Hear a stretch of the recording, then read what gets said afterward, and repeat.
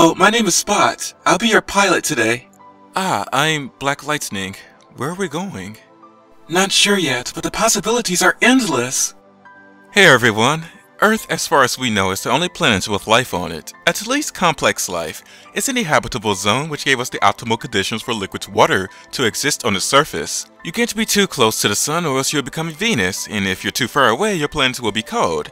I can't say you'll become a Mars because a reason proposed for its demise was more than it just being farther away. Mars is a smaller planet than Earth, and that caused the planet's core to cool down faster than the Earth's. Another reason offered was that it was hit by large asteroids, and that shut down its magnetic field. We don't know why exactly it happened, so more research is needed. However, we do know it lost its magnetic field, which is a planet's protection against solar winds and radiation if you want life to exist on a planet's surface. The reason why I said it cooled faster than the Earth is because the Earth's core is also cooling down. Eventually, Earth's core will cool down as well, but that will happen far into the future. We've been hearing about climate change for a long time now, whether you agree or disagree with it. This video is about the worst case scenario. The scenario in which people, for the most part, are not going to care about climate change or do something about it until it hits closer to home. That day when climate change becomes an inconvenience is the day we do something about it, but by then it's already too late.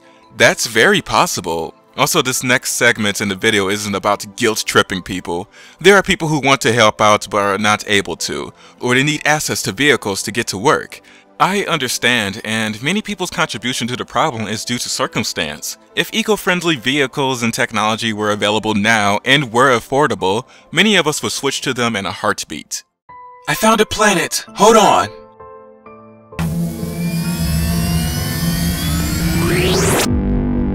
Beautiful, but that planet doesn't look friendly. I must have gotten a false read. I'll keep looking. Give me a second. So climate change would have happened without our influence, but our influence is speeding up the process. We are consuming more natural resources than the Earth can supply due to there being an increasing demand for these resources. The point I'm trying to make is that livable conditions for us on the Earth will not last forever, and it will not be able to sustain human life sometime in the future if we continue living the way we are now. I can imagine a century from now we'd be living in space stations near the Earth, or at least made an attempt to colonize another planet or a moon. Right now, many people's interest is Mars. It's a very interesting planet. We know it once had water on the surface, so could there have been life on Mars? At least microorganisms. It's possible.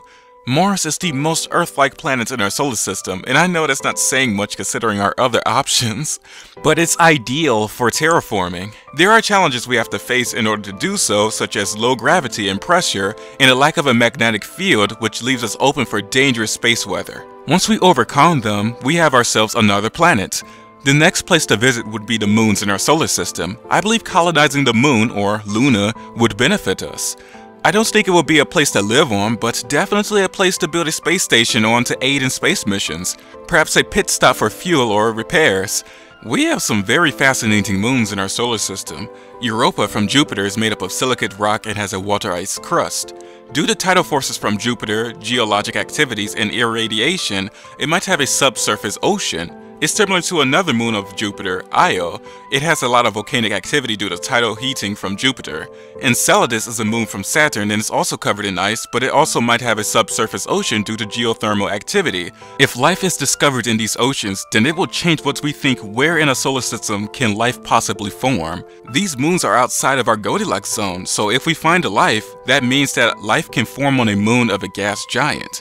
I don't think these moons are candidates for a long-term stay, but like our moon, they can offer pit stops between travel. Titan is a moon of Saturn and it has a thick atmosphere. It's described as being similar to an early Earth, and it's the only moon in our solar system that I know of that's planets-like.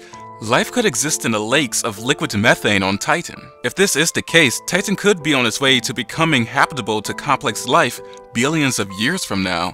Of course, we need another host planet or moon by then.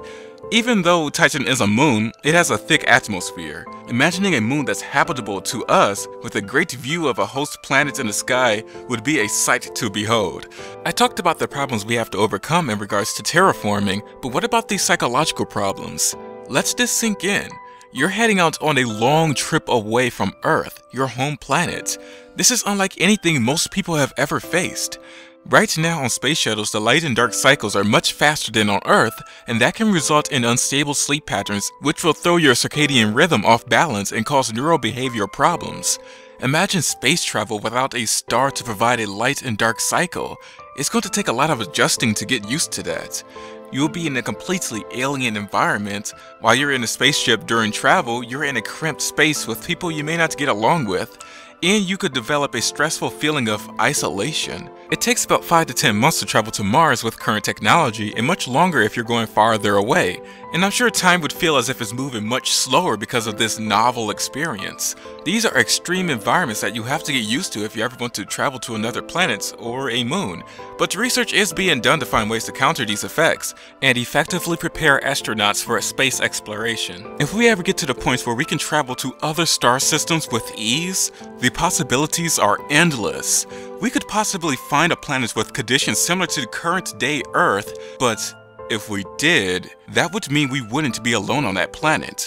Where there is oxygen, there is life as we know it on such a planet. The question would be, how far along are the natives on this planet? And depending on their overall sophistication, is it okay to colonize it?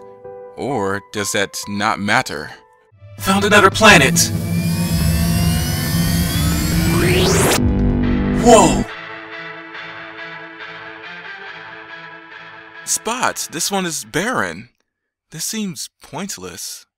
Was a planet like Earth really that rare? Welcoming planets should be plentiful in this galaxy. What gives? You've only seen less than 1% of the galaxy and you're already giving up? Have some patience. To think we're just space dust from an exploding star is incredible, huh? Yeah. Let's talk about the ethics of colonizing a planet with life on it. Let's say we find out that microbial life exists on Mars or on one of the moons in our solar system one day. Would it be ethical to displace or perhaps kill them during the terraforming process? People against it might say, doing so is like saying bacteria can't have the right to exist because they are simpler organisms than us.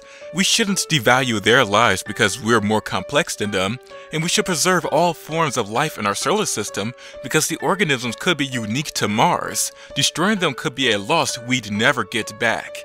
People forward might say, Earth will become hostile to us in the future, so humanity has to find another home planet before then. If microbial life on Mars exists, it might be related to the ones on Earth. Microbial life from Mars could have landed on Earth or vice versa, which is called panspermia.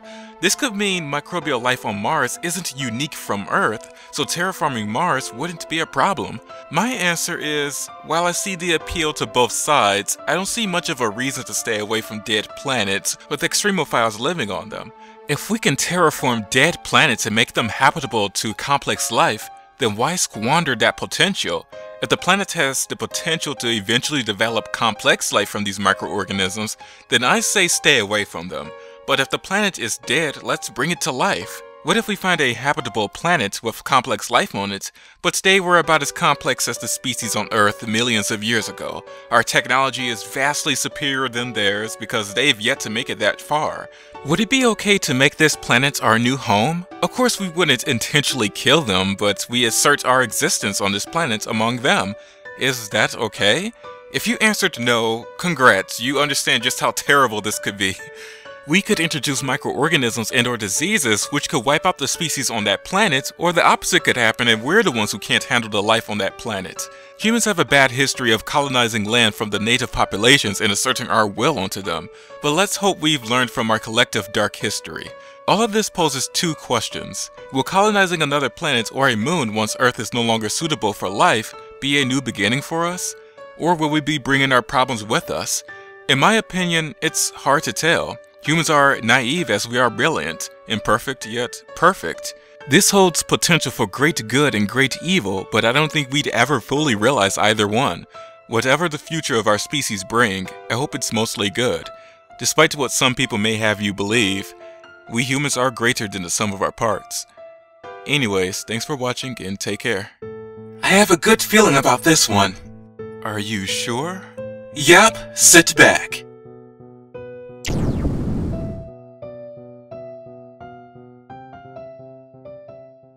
If you liked this video and want to support me further than liking and or watching my videos, please consider becoming a patron of mine. The link is in the description box. This will help me release higher quality videos at a reasonable rate.